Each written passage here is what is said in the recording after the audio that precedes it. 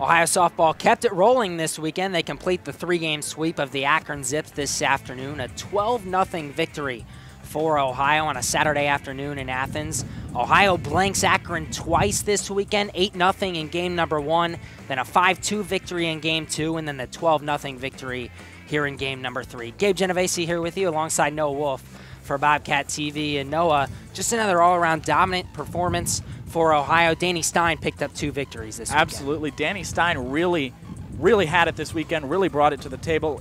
She picked up 2 wins.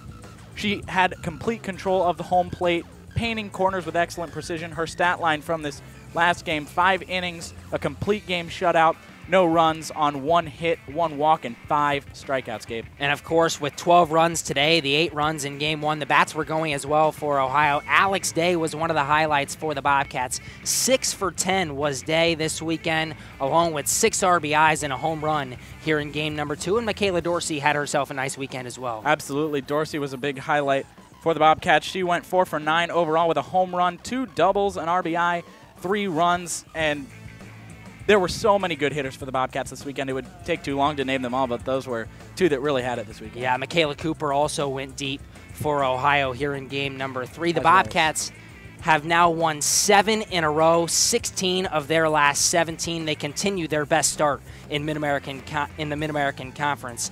In program history, 13-1 in the MAC.